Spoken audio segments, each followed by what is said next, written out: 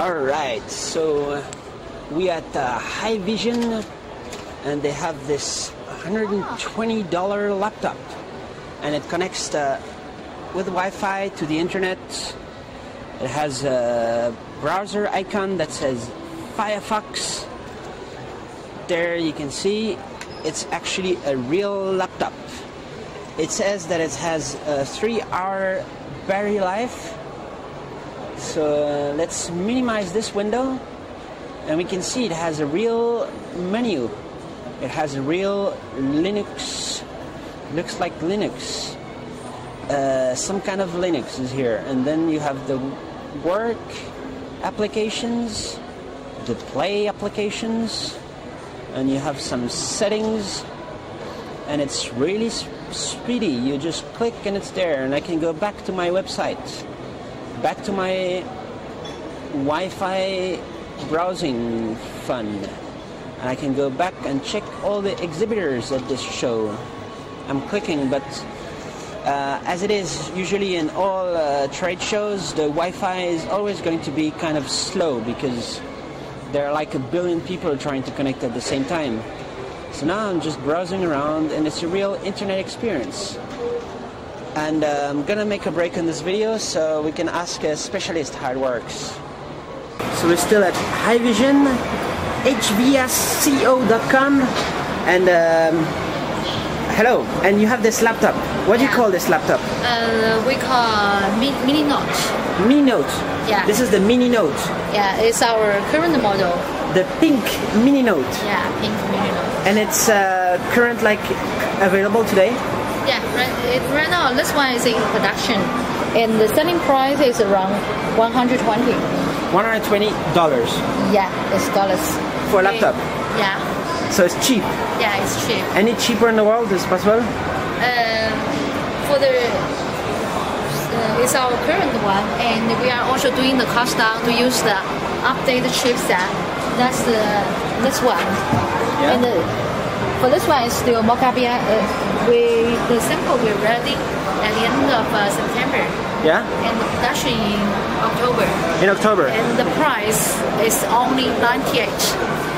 $98. Yeah. $98 with Wi-Fi viewing. Yeah. And 1 GB NAND flash.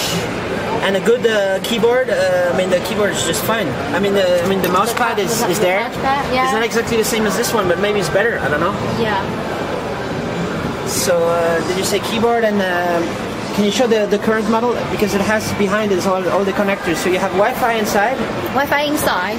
Then USB 3 USBs and RJ45. Yeah. And the SD card reader. Yeah, audio in out.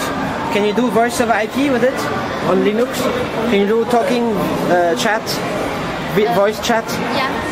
Do you have something already for that? Can you show? Yes. Like, show a little bit the applications that you have. So there you go and play. You have a music player. There you go on internet. XD chatting. You can chat with your friends. But that is just text chat, right? Yeah. Text. But you don't have an application for using the microphone. Yeah. You have something for that? Microphone handset. You have something for an application, but you could have, but maybe it's not there yet. I don't know. You cannot like record the voice right now. Maybe not, but it's possible because you have. It says here Linux and Windows CE, right? Yeah. So, can you say anything about that kind of Linux that you're using right now? Is that a special Linux that you have? It's a similar Linux. Similar Linux. Yeah. So is that some kind of Linux? You don't want to. You cannot say which kind. It can be any kind, or this Linux is developed in China. In China, okay. Yeah. For the MIPS processor is good for that. Yeah, MIPS processor. So when you click here, you see the task manager.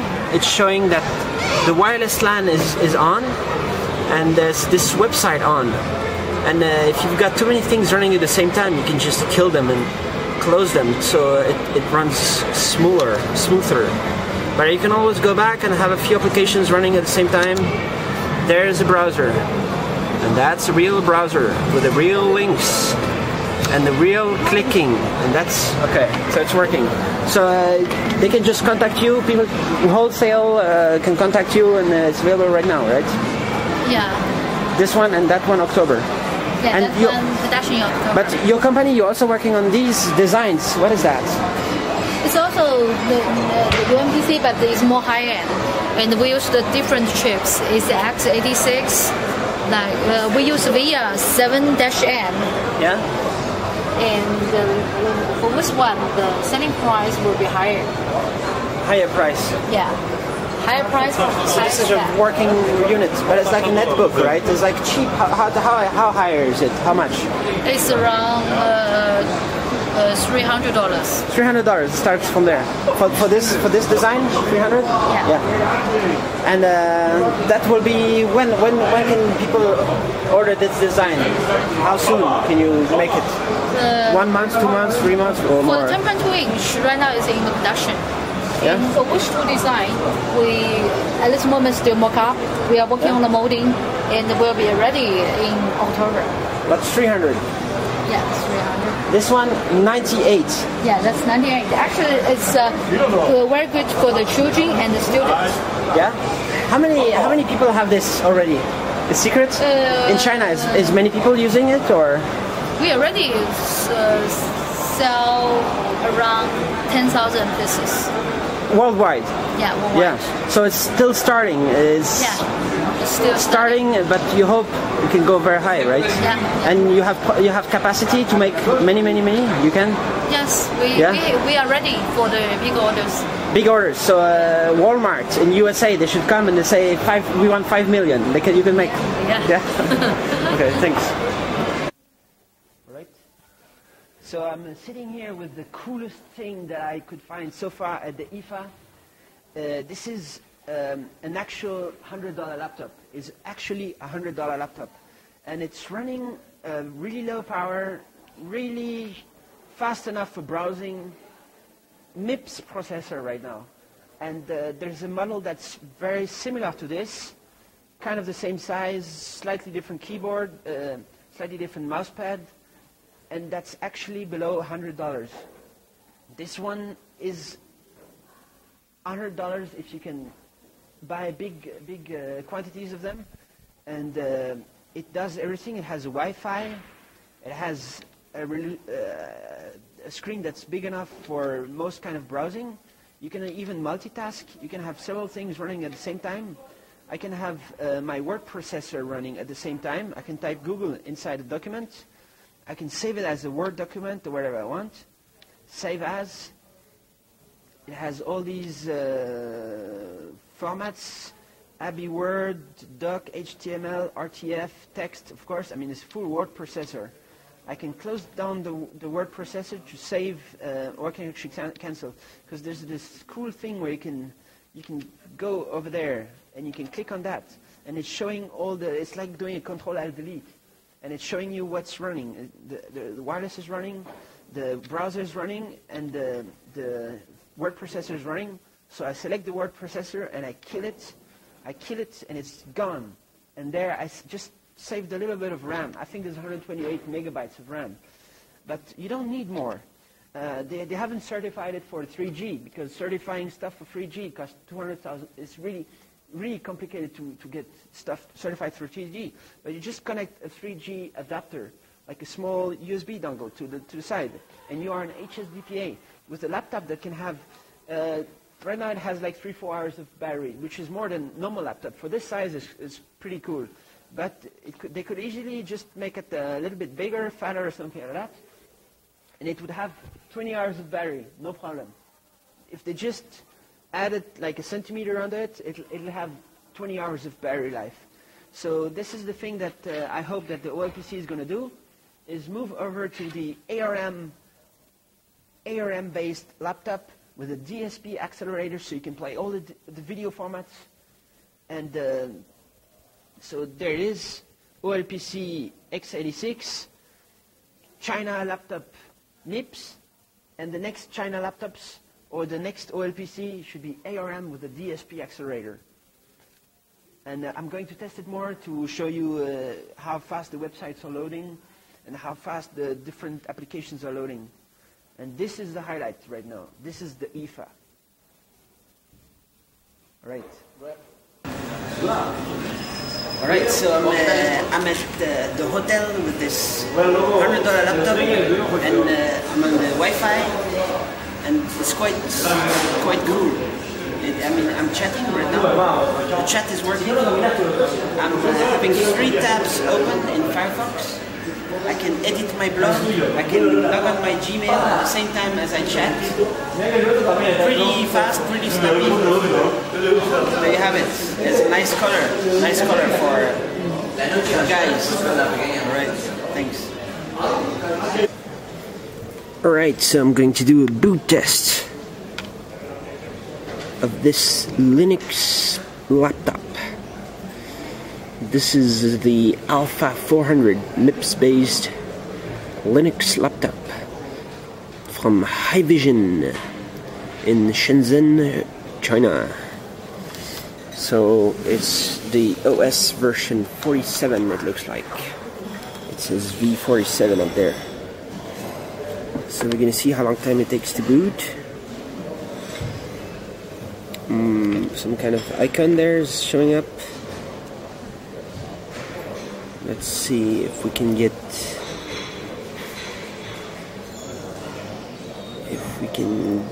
there it is.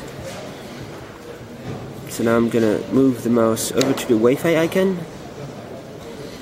You see the battery indicator here. You should have through something hours like that, but I didn't actually chronometer the battery life. Maybe I should have. So I'm going to select a T-Mobile access here with a very high signal power strength. There's a lot of different Wi-Fi's around here, so let's hope it doesn't interfere or something. So it's connecting to the network, you can see.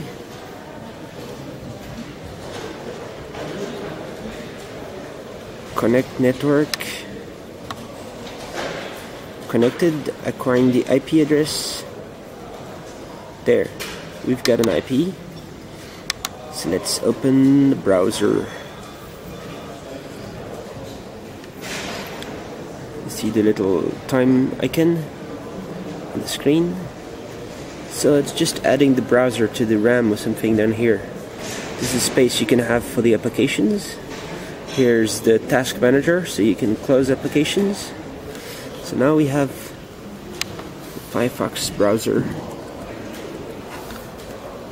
Current try and go on Google, but it's redirecting me to the Messe Berlin because this Wi-Fi access is not open and it's not free. But at least it shows stuff on the browser, so it kind of means that the browser is working. There, it's opening a second tab. You can see I have the first tab, the second tab. The second tab for the IFA website to load. This is the official IFA website, the Messe website, and the browsing experience is pretty usable. It doesn't have so much support for Ajax and Flash right now. It might be because of the MIPS processor, because nobody has had Flash support and Ajax and the MIPS processor so far. But maybe the next versions of these $100 laptops will have the ARM and DSP chip, and might load websites slightly faster than this. If Texas Instruments, for example, were going to provide their Cortex processor, that'd be a good thing to speed this up. If their Cortex isn't too expensive to implement. This has got an email box, accept chatting, a reader. It's got some Word application. I'm gonna try that to open that. Calendar, accept table. Abiword is opening. Version 2.4. So there. I am writing in this document. There. Just make sure you can read it. Let's go up here. you can see, and then I can save it. Of course, I can save it in all kinds of different formats. Let's close this, because maybe I've shown you this already. So let's go in. This one is actually quite interesting. There's actually a software installer, and I used that yesterday while I was connected. And you just click on Update Online, and then it pulls from an online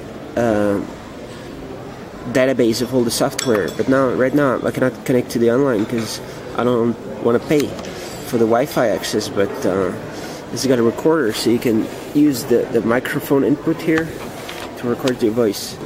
And that's basically it. That's the features of this software. So you might imagine if the software is totally open source and somebody were to release a few more applications here and a few more in the work, like a bunch of more, and some cool games. How about a Nintendo emulator or something? That'd be quite funny. And you've got the media player, so let me show you that for a second. So it shows here the maximum supported resolution and bitrate, and dots per bit per pixel or something like that, 24 max. Audio sample cannot be higher than that, so it's pretty low. But that's because I think it's only using the MIPS processor to decode anything. So you could actually, in principle, you could do a laptop with the ARM chip and then use the DSP to decode videos, and it could, in principle, decode up to HD resolutions if you use the Cortex, the new Cortex with the. So what you do is you browse around you can browse around your files here. You've got a lot of files. You can go back in my media. I will add the Ice Age. There, it's going to open Ice Age. And I can go in full screen. But that's, yeah, it's pretty low resolution Ice Age video and limited frame rate, or somehow sometimes it's not working. Totally. I click the exit button to exit and just close it. Then I'm back to the pretty snappy, the fast. And then I'm going to show you the task manager. I go in the task manager. I'll kill the wireless LAN. When I kill it, it goes away from the plan. And now I can shut down laptop. And this was a demonstration of the $100